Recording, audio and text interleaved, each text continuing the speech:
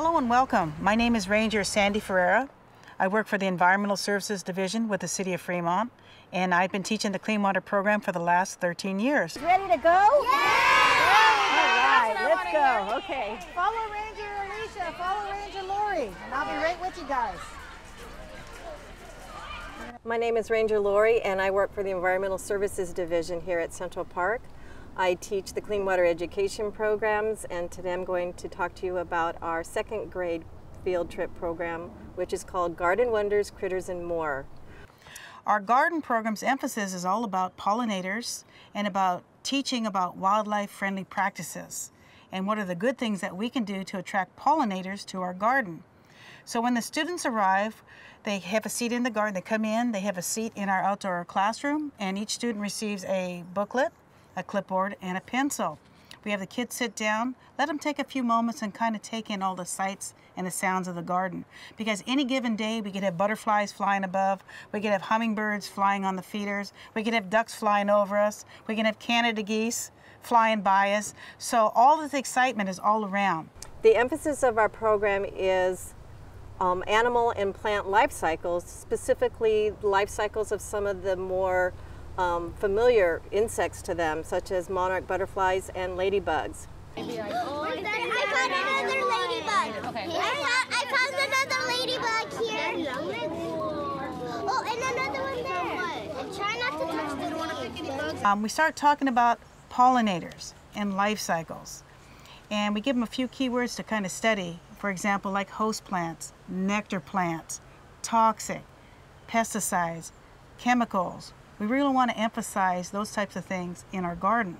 Students begin at our nectar garden here by the native plants, and we first talk about that particular plant. And we have to, quiz the kids. Can you identify a nectar plant? The nectar plant provides nectar for our pollinators. That would be like our bees, our butterflies, hummingbirds.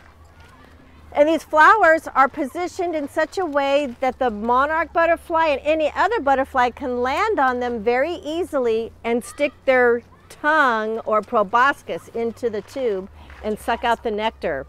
Then we move on through the garden. We stop at our water fountain and we talk about water, how important it is in our garden. And we talk to the children about elements that make a great pollinator garden. One of them being water, how you can add water to your garden for the birds and insects to come and drink and bathe in. After that, we go to the other side of the classroom and then we pull out the worm bin. That's an exciting time for the kids. The kids are now being able to look at how do we compost and why are we composting? And we give all the kids samples of worms or, a little bit to hold in their hands. Some of the kids are squeamish, they don't want to hold of the worms. So in our composting bin, every child gets to, if they want to, have the opportunity to look at our compost, look at the worm poop, and see how wonderful our worms are working for us and how we use that compost in our greenhouse to start our plants. After we're done with this, the children all get a chance to answer their questions in their booklet on page 1 of what pollinators did they see in the garden today, what was it doing, how our garden helps to support pollinators in what ways, what is the rain barrel used for, and counting the different insects that we have on our milkweed plants. And it's really just a combination of all their observations that they've done in the gardens before we go into our lab.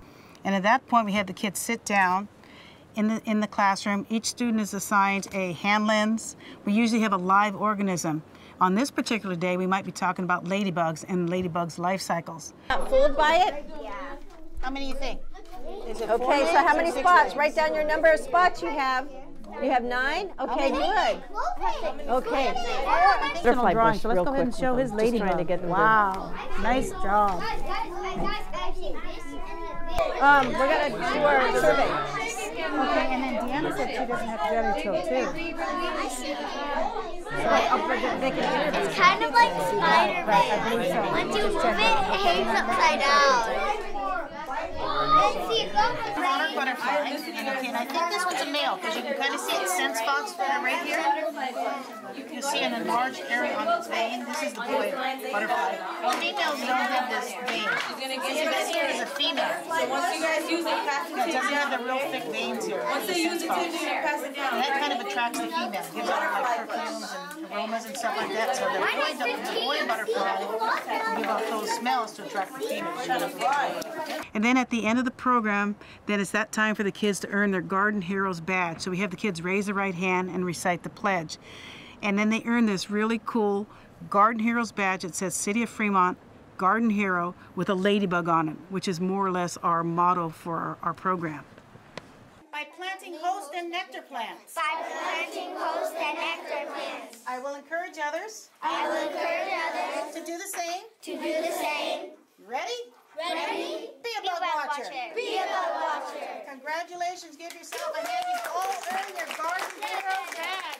Hi, I'm Deanna Stem from Briar Elementary School, and I teach 2nd grade here in Fremont. This program here at the Nature Learning Center is wonderful.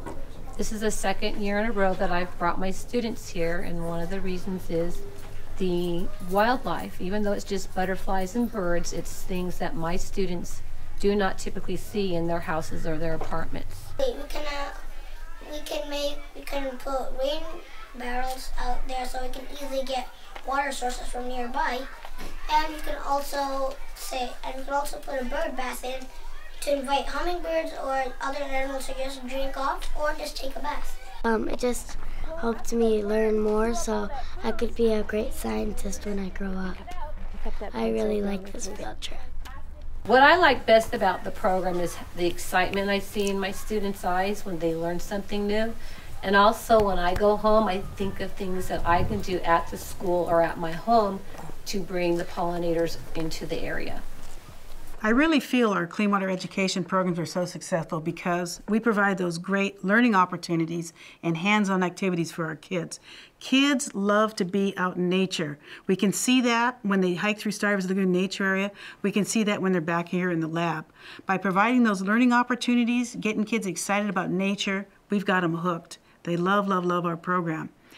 If you'd like more information about our program and you'd like to register for a field trip, you can contact the City of Fremont Environmental Services Division, either on our website at www.fremont.gov, or you can call our office directly at area code 510-494-4570.